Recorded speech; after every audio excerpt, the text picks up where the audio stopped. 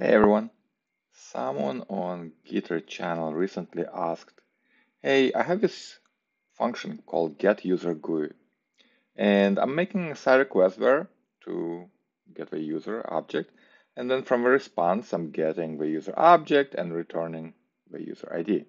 And if it's not found, I'm returning a string user not found, but it always returns user not found. What's wrong?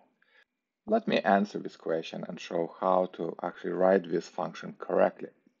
So I have kind of equivalent function, getTodo, and you give a to-do for a to-do item, and it requests it from a REST API endpoint by saying todos ID, and then returns its body, and it returns to-do not found. Now this is wrong.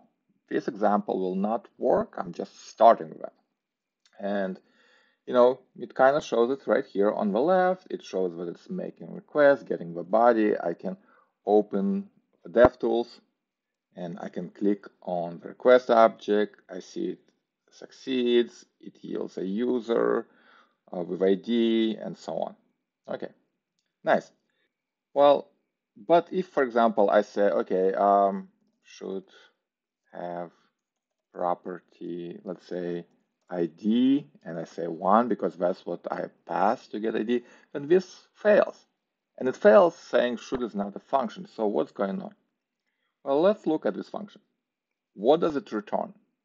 It doesn't return a Cypress command. It returns to do not found, right? So if I say, okay, expect to equal to do not found, this will be, right?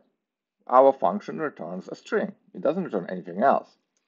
Okay, so we probably don't want to return a string. We probably want to return the Cypress chain of commands. So every Cypress command, if you run it like this as a parent, starts a chain of commands. Very first command in the chain. When it finishes, it runs its command and then yields whatever it returns. And not only this is a chain command, this is actually queued up. So, you can have previous commands before. You can have, I don't know, wrap something. So all these commands will be queued. When getTodo's commands are queued, and then you can queue more commands right here. Okay, so they don't even run immediately. By saying side request, you're saying, hey, in Cypress, schedule side request to run when all possible previous commands have finished. Okay, so if we return side request, now we can say should have property, let's say ID equals 1, because now getTodo returns a Cypress chain of command. It will run side request at some point in the future. If it finishes, it will return the body, all inside a Cypress wrapper, right?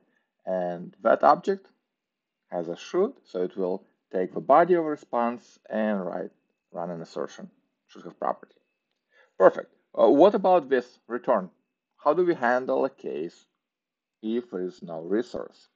Well, in that case, we can say, okay, URL is this, and failOnStatusCode should be false. And why is that? Well, because if we pass an invalid ID, right, something like this, we want to make sure that we don't fail side requests, because the server will return 404, and side request automatically fails. The status code is not 200. So in this case, we don't fail, we still get the body, and I believe the body in this case equal is an empty object. That's what our server returns. But we also want to do something else here. When we finish request, we get the request response object. If response status is equal to 44, that's when we want to return to do not found. Else return response body. So in this case, it's not deep equal anymore. All right? It's just equal to do not found. So if we call our getTodo with invalid ID, but not on the server, we handle it right here, and instead of an empty object, we return a string, and we can attach additional assertions, commands, and so on by making sure that from our utility function, we don't return a value, we return the actual Cypress chain of command.